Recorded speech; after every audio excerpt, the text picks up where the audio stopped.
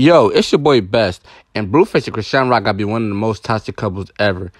Every week they in some type of drama, and they're the ones putting information out. Not the blogs, not someone they PR team, literally Blueface and Chrisean.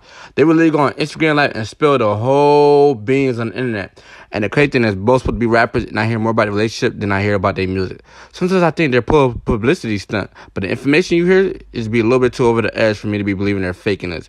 But apparently, Chrisean was doing a club appearance and ended up in Fivio Foreign section. And being that she has gained some type of internet fame from dating Blueface, people are quick to take pictures and film it and post it on her blog. But she ain't know Blueface don't play that shit.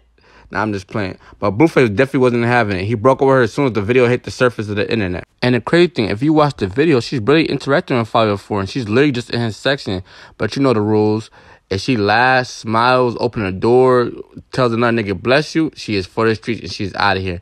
And that's what Blueface just did. He put the City Boys up 1,000 points. And you know, Chrisean was just going to let Blueface go like that. She's been crying on the internet for the last 24 hours, asking Blueface to forgive her. She even mentioned something like going to the show and giving him oral sex while he performs. Like, and I can't make this up.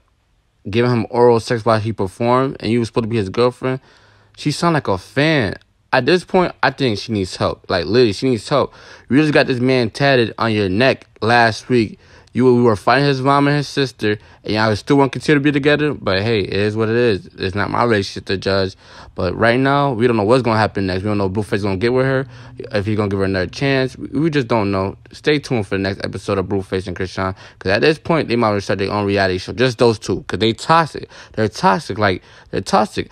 I don't pay attention to them people, but they always on my news feed. For breaking up, for cheating, for fighting. It's something new every week. But it is what it is, bro. That's what they signed up for. Toxic. I don't think you know.